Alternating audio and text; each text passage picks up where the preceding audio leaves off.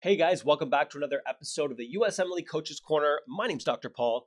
Today, I'm going to talk to you about why doing more and more questions is sometimes not going to get you the results. One of the most common things that I get in my Instagram DM and my email is, I'm doing tons of questions and I'm not getting any better. My scores aren't improving, my assessments aren't getting better, my NBMEs aren't getting better. What am I doing wrong?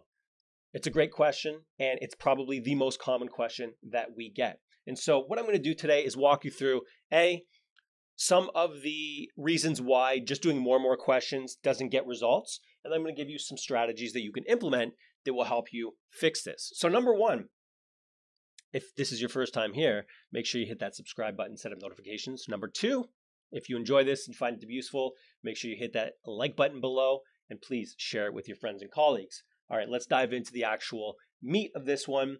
First and foremost, when your school administrators or your friends or your colleagues say, just do a ton of questions, but they don't actually give you a strategy behind doing the questions, the advice is flawed.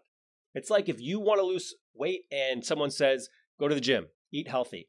Okay, but what does that mean? If I just go to the gym and just sit in the parking lot, is that good enough? Well, obviously not. But without saying, go in, do this first, do this second, do this third, you don't know what to do. And the thing is, a lot of people don't know how to actually approach questions to get results. And so without someone who just paints a picture for you step by step, this is what you do, the advice is flawed. And that's why a lot of you guys are doing questions and not improving. And I'm going to walk you through exactly what to do instead. But I want you to realize that if someone gives you advice when you're prepping for your exams or just anything, if they don't give you strategies to actually implement their advice, then it's useless. So that's one of the biggest flaws that I've seen over the years, and I've been doing this since 2009, working with students, is people think, hey, just do a ton of questions. Cool, questions are good. What are you going to do? How are you going to do them?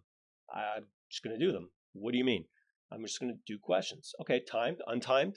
Are you going to stop after every question and identify the weakness? Are you going to do the whole block? Are you going to do it in mixed mode? Are you going to do it subject specific? I don't know. I'm just going to do them. Okay, well, without a strategy behind the plan, it's really hard to get the results you want. So that's first and foremost, keep that in mind. Without the strategy, without the plan, the advice is flawed. Number two, you have to be strategic about questions.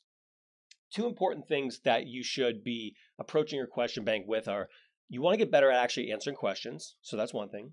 The other is you want to identify your weaknesses so that you can then go work on them. The biggest mistake, and if you take anything out of this video, take this. The biggest mistake students make is they'll do questions, they'll realize, hey, I'm weak in something, but then they'll just keep doing more and more questions. When you are doing questions and you identify areas of weakness, but you just decide, hey, I'm just going to do more questions because I got to get through more questions, you're foregoing the opportunity to actually do what the question banks are designed for, which is to help you identify your flaws so that you can fix them. You can't fix a weakness just by going through more and more questions. You have to be laser focused on a weakness. So if you do a block of questions and you realize that you are really weak with respect to cardiac pathology, just doing more and more questions, sure, you will expose yourself to more cardiac pathology, but guess what? You're probably not going to get better because what you're doing is you're seeing the same concept asked different ways, and you might not get better. You say, hey, I know it's heart failure, but I get it wrong again. I know it is a valvular disease, but I got it wrong again. And then you do more and more, and you wonder, why am I not getting better? The reason why is because you have to take the weakness and then go work on it. Right? You can't just expect that more questions will help you fix it. If you identify, hey, I don't really have a grasp on heart failure, then what you need to do is take 25 minutes, 30 minutes, pick up your book and read through heart failure, understand it. And that's when you take that knowledge and then you go do more questions and then you'll see the improvement. But by just plowing through more and more questions, it's really hard to focus in on those weaknesses because some questions might be strengths of yours, some questions might be weaknesses, some might be intermediates. But what you really want to do is find the weaknesses, then go and improve those weaknesses, then come back and assess yourself. So it's really important that you take time to document every single mistake you make and pinpoint what is the underlying principle here. So if you screwed up a question and the underlying principle is heart failure, maybe heart failure is something you need to pay attention to. Is it a valvular disease? Then you need to go back and you need to look at valvular diseases. I don't care what the question is asking you. At the end of the day, ask yourself, at the very foundation of this question, what are they testing me on? Document it. And then maybe at the end of the day, you want to go check everything and read at the end of the day and fix your weaknesses. That's fine. You don't have to do it after every question. But you have to document, and then you have to put some time into actually fixing those weaknesses. Trust me, if you do that, if you do fewer questions, but you identify your weaknesses, go fix them, and then come back and do some more questions, you will get better. And that's the whole point of doing questions. Get better at questions, but also find your weaknesses so you can fix them. Now, once you have done this, you've worked on your weaknesses, you've come back and you've assessed yourself. If you do better, that's great. What you still want to make sure you do, though, is consistently review anything that's ever been a weakness of yours until you can confidently say, hey, I've answered, half a dozen questions on this without any issues. Then you can say, okay, it's not a weakness anymore. Maybe you move it to your intermediate pile, meaning you review it every week or so instead of every day, because now it's in your long-term memory. Now you just got to keep it somewhat fresh.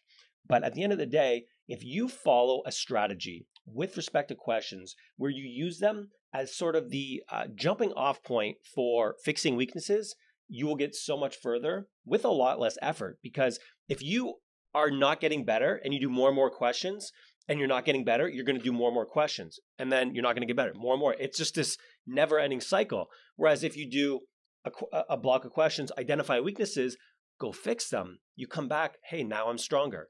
That's the way you consistently move upwards, as opposed to a lot of students who pretty much stay the same if all they're doing is questions. But then guess what happens? You've done question banks 2-3 times and you're still not getting them right because, well, you might be getting some right because you remember them, but you're not getting a lot right because you don't know the principle. And what happens is you start to lose motivation. So instead of just staying flat, students actually go down. Okay, so that's the big takeaway here. Number one, use question banks the right way. Number two, don't be afraid to step away from the question bank for a minute to fix your weaknesses and then come back. Because if you do that, you're going to see improvements. If you just think, I got to get through more and more questions, your thinking is flawed. And that's okay. That's why you're here. Hopefully you're understanding that it's not a matter of quantity, it's a matter of quality. And if you simply come out of this video understanding that, you will be well equipped to improve significantly faster than most other people.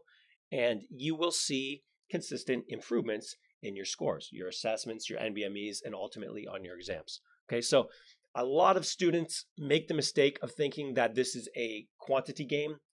Yes, you need to do a full question bank, at least one, because you want to make sure you expose yourself to everything.